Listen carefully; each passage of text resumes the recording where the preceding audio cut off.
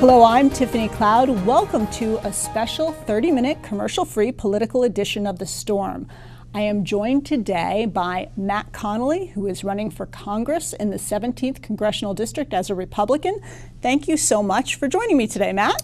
It's a pleasure to be here, Tiffany. I appreciate you coming out on this rainy evening that we're taping up to Hazleton. I'm really excited about this race. It's going to be a lot of fun. Yeah, well, I want to hear all about the race and all about your platforms, but before we dive into that, I want to make sure the audience has an opportunity to get to know you a bit. So if you could sort of tell everybody a little bit about the man, Matt Connolly. Okay, 48 years old, for the last 25 years, made my living in professional auto racing, something I've wanted to do since I was 6 years old, you know, American dream. Family vacation, we were driving to a car museum. It was just on the way to Rhode Island, and my parents wanted to stop. My brother and sister and I were in the back of the old Plymouth Fury wagon, and there was this little Bugatti, like from the 20s, in this museum.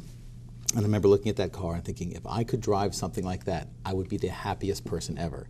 And it's funny how those little seminal things in your life come along, and it gives you purpose. And it also turns out that I have a little bit of heritage. My grandfather was Eddie Rickenbacker's ride-along mechanic in the Indy races in the 20s. Oh, wow. Yeah, oh, so it's in the blood. A little bit. I think it skips a generation, but... Well, it'll be very interesting for someone who's used to going at very fast speeds. Should you be elected to Congress? When I'm elected to Congress, Absolutely. Tiffany, there you go. I love the confidence. Let's get it right. I expect anybody who gets behind a car at your speeds to have confidence, and I'm glad. Yes. But it'll be interesting to see how one that's used to going as quickly as you go in that side of your life to deal with how the pace at which things move in Washington. Auto racing is kind of funny. What people see on television is very different than the behind the scenes. It's like 1% action, 99% tedium, drudgery, and you know, and tenseness, so to speak. Yeah, it's a lot of preparation. It's not like we put the car in the garage and then take it back out for the next race. The car gets back to the shop, totally disassembled, totally rebuilt for the next race, and it shows up looking like it did almost when it left last time, but all new inside. So it's a lot of work, it's a lot of planning, a lot of development. You're always doing something. Okay, well, actually, that may be a very good parallel then for running. It really is. So why did you decide? Was there a moment? Was there a conversation you had, an event? What made you decide to run for Congress? In 1992, I started getting politically involved. It's when I really saw, okay, Reagan, my father lost his business in the Carter years. And I remember 22% interest rates. I didn't really know what they meant because I was still kind of a kid. But I knew it was bad, and I remember everyone just complaining about why things aren't moving, what happened. Ronald Reagan shows up, and it just begins to slowly take off. It wasn't like a rocket, but it just began to take off, and it seemed like it never stopped. And I sort of had my coming of age in the Reagan years. He was the first person I got to vote for in the second term. H.W. Bush comes in, pretty much keeps it going, and then I saw, okay, I started to get a little more politically aware of things. And I voted for Ross Perot. I thought, here's a guy, a business guy. He wasn't part of either one of the parties. You know, I thought he would be untouchable, that kind of thing. Of course, he didn't turn out to be the most stable guy. Well, I put that, you know what I mean. So with that, I really got a taste of it, and I really began to follow it. The big moment was 2000, because I thought President Gore would be horrifying. Yes. And the fact that he won the popular vote only gives me more credibility in the electoral system, because if the popular vote had done it, then all the flyover country, all those middle red states would have been completely irrelevant, and that's not what this country was based on. Agreed.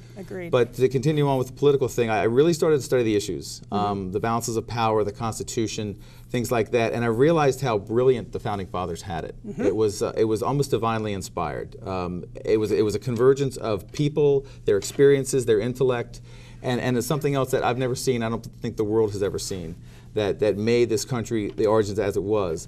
Then if you look at the path we had, it's just funny, just today they've said that China, within this year, might exceed the size of the economy of the United States. They were predicting that 2018, maybe 2028. The United States took over in 1872, was when it began to surpass Great Britain as the dominant economic force in the world. Okay, that's a 142-year run we have going here. And we had someone elected in 2008 as president who said he was going to fundamentally transform this nation. Boy, was he right. Yes. And I would say that the voters didn't know what he meant. Some of the voters well, did. There you I go. like to think I did. No, I mean yes. the vote, right, exactly. Right, but yes, it's scary. Yeah. The transformation, when something's been successful and we've had such a good run, to your point, did we need a transformation? No, we have a guy who doesn't like this country. If you look at China, it's still a communist country, becoming rapidly capitalistic, and the growth is amazing. We have the United States, capitalistic, becoming socialistic under this administration. Look at the shrinkage. Growth last quarter, 0.1%. And the only reason it was more than zero was because of the government spending on Obamacare. Well, and it's interesting because I definitely want to talk about Obamacare a lot, but the person that presently holds the seat in the 17th Congressional District, Congressman Matt Cartwright, I've interviewed him in the past before he was a congressman, he's voted very much in lockstep with the Obama administration's policies. I think Barack Obama and Matt Cartwright were twins separated at birth. I mean, they are parallels. And you know, he says Obamacare didn't go far enough. Didn't go far enough. He said it on my show. I sort of thought, how much further can it go? Yeah, it can go single-payer socialist medicine. That's exactly what it can. Because he's basically a Canadian at heart. He was raised in Canada, went to Oxford, England for college. That's where he met his wife, came back, that sort of thing. So he is not an American in the sense of the American values that we have. He's a guy who thinks that we should do it like the other countries do. Now, we all know, if you want a great example of what the Obamacare moving to the next level is, look at the Veterans Administration. You remember the thing in Phoenix? I'm acutely aware of what's going in the Veterans Administration. 40 people died because of lack of waiting. Waiting. Now, but on paper, they didn't, because the woman got a bonus for keeping her schedule properly, and 20 days for an appointment. That is a perfect example of what we will see should Obamacare ever become more than it is. You know, it's the old thing, you get diagnosed when you're curable, you're treated when you're incurable. Why do you think Canadians come down to the United States for treatment? Because they die waiting over there. Why can't we see this? So if you were elected, when you're elected, okay, there we go. Well, I don't want to seem too biased as the media person right now, but when you're elected, to use your words, would you be working to repeal Obamacare? What is your intent? The only thing you can do is repeal it. Okay. Repeal it. No, not defund it. You got to realize, because it's a law, it's got a lot of fingers. It's going into a lot of places. You have to repeal it. And it's going to be expensive to pull it all back out of the crevices and all those kind of things, but so what? You know, they repealed Prohibition, they repealed lots of things. And Prohibition was an amendment. This is just the law. Well, listen, and this law has caused over 5 million people who had health coverage that they were very happy about. I'm one of those. I lost my health. I lost it, and I do not have any currently, because it's a 300% difference between what I was paying and what I would have to pay. And my deductible went from $3,000 to $8,000. So basically, what it means is, if you have to pay more than, let's say I had to pay $6,000 a year for your premiums under Obamacare, $500 a month, and your $8,000 premium, deductible, that's $13,000, $14,000 a year. Okay, you don't have health care coverage at that point. Because unless you're in some catastrophic accident or get some horrible disease, everything you pay is going to pay out of your pocket, because you're never going to meet your deductible. What is the point of that? Right. It's interesting that it's touched you personally. That's very interesting, because I've met a few people now, which is scary. You're going to meet a lot more. Yeah, well, exactly. I know we could do an entire show on Obamacare and all the problems with it, and I don't, believe me, I wish we could go on and on, but we have a half an hour. I want to spend some time, as you were talking about China surpassing us and the projections for that to occur. I mean, one of the things I know that is important to you is for us to be energy self-sufficient, not necessarily reliant so much on foreign governments, many of whom don't like us very much, for oil. We send $800 billion a year to the Middle East. You know, how many gold-plated Cadillacs do they really need? But they're happy to give it to us. And it's funny, the environmentalists are okay with them taking it out of the ground here, but they're not okay with us taking it out of the ground here, which is really sort of fascinating. It really lets you know that it's not about the oil, it's about anti-capitalism. Now, some of them are under the false belief that you can get all of your energy needs from solar and wind. It's impossible. Or that you can grow it. Biomass or biofuels or ethanol. People don't realize that if the government didn't subsidize ethanol, it'd be $4 a gallon, just for the ethanol.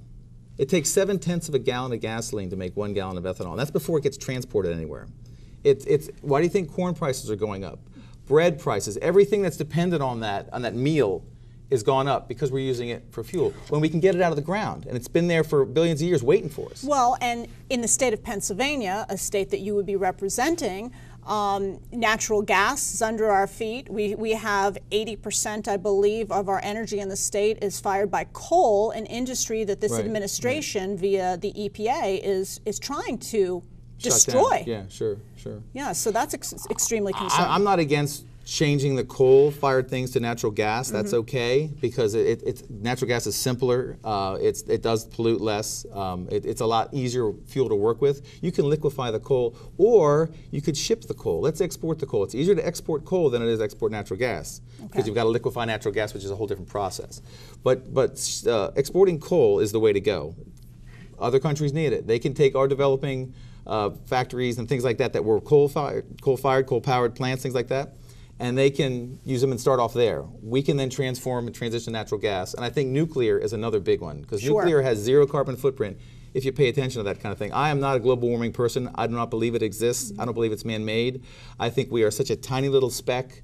We're not changing the weather patterns. That's just the way that the liberals use guilt and fear to try to control our behavior. I mean, there's never been a point where gasoline, where oil, for example, as a commodity, has ever been truly impacted its price by supply and demand. It's always been either political manipulation or market manipulation. Well, the other thing we have to think about, in addition to the economic ramifications of us being dependent upon these other countries that hate us, there are ramifications in terms of national security. Absolutely. You know, we've been seeing what's been going on in recent months with Syria, with Russia, et cetera. You know, they're allied with places that have far too much control. And well, whoever controls the energy controls the people. Wouldn't it be great if our foreign policy was, we don't need you.